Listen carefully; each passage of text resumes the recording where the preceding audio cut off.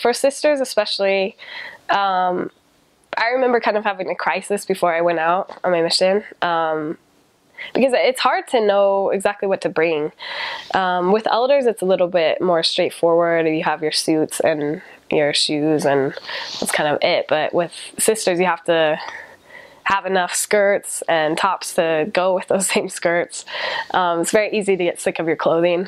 One tip I have is a lot of the sisters, there's a shop called Primark in England, and it's probably in the same quality as like Target, kind of in their clothing. So it's cheap, and it doesn't necessarily last you that long, but it's fun to go there on P-Day, and because they usually have pretty modest choices too.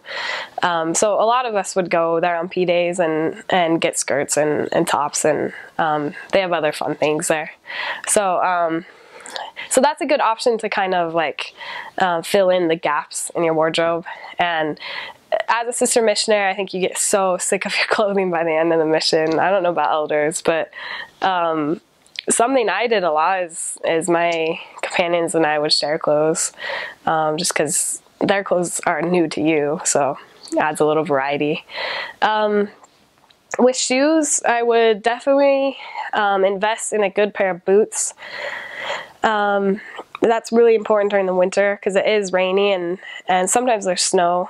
But you do want a good solid pair of boots. I had a pair of I think they were the brand Keen, K-E-E-N, and they were boots, and they were pretty cheap, and they lasted me my whole mission.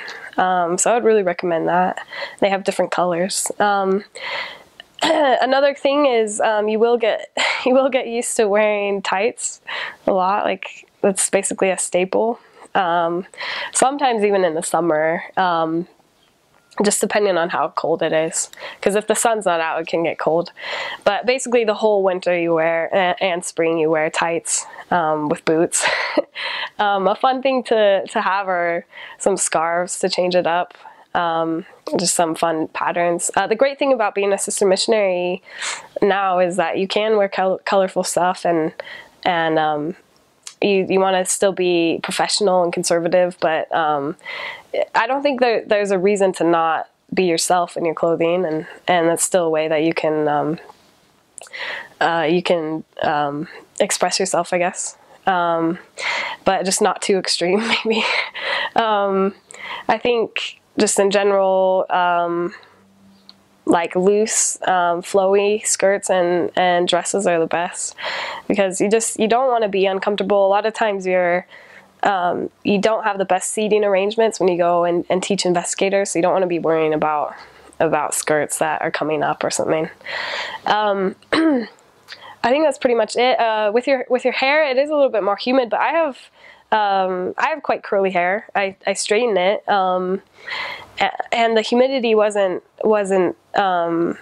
too bad. Like I could still straighten it; it would stay straight. And I got really lucky with it not being that rainy while I was there, especially in the summers. So it was great. I did end up taking an umbrella, but you kind of just don't end up using it because it does get really windy there too. So like so many umbrellas broke, they just get turned inside out. And you kind of just, I would invest in like a sort of, I had a North Face windbreaker that was waterproof too. And so I would use that a lot when it wasn't super cold, but it would keep me dry. I'd just get one with a hood, and you can just use that instead of an umbrella. Sometimes it just doesn't, by the end of your mission, it's like not even worth it to pull out an umbrella. You just like put your hood on, and I think it's similar to people that live in Seattle where it rains a lot. You're just used to it, and you just go with the flow. So, yeah, I would get one really warm coat though for the winter though, because it does get quite cold. So the first thing I would say that you should bring to England is umbrellas, because it just rains a lot there. It doesn't really snow that much, but it rains all the time, especially if you are serving in London. Yeah, London is very foggy and rainy like throughout the whole year. yeah, when I went on mission, I brought two two umbrellas in my suitcase. Yeah, yeah. Throughout your mission, you will just be like buying new umbrellas all the time because you either lose them while you're taking the bus and talking to people on the bus, or the wind just break your umbrellas all the time. Another useful thing to bring would be tights. Tights is definitely something that saved my life during winter in England. It's very windy and cold and wet during winter in England. Yeah, so I remember like a lot of times during winter I needed to wear at least like 2 pairs of tights. I wear a pair of leggings and then 2 pairs of tights and a pair of socks and then with my boots. Yeah, because sister, we need to wear skirts. We are not like elders that can wear trousers. So yeah, we had to find ways to keep ourselves warm. And yeah, as I mentioned, boots are very important. But I think like if a sister missionary is going there like during summer, she probably doesn't need to buy boots from here and then brought it up because boots takes a lot of space in a suitcase. Like England, they make really good boots because of their weather, so they have to make it good. Yeah, so it's not something that I would say you have to buy it like before your mission, but it's definitely something that you will need on your mission. Our dress and grooming in London, it's a bit different. You know, like for London mission, I don't know about the other missions in England, but for England London mission, for skirts, it has to be, the length of the skirt has to be in between our knee and our mid calf. It cannot be longer than our mid calf, because if our skirts is too long, it looks not professional. And also, I feel like probably because people have a lot of misunderstanding about the church, and we don't want to confuse ourselves with other religion that wear really, really long skirts and traditional clothing.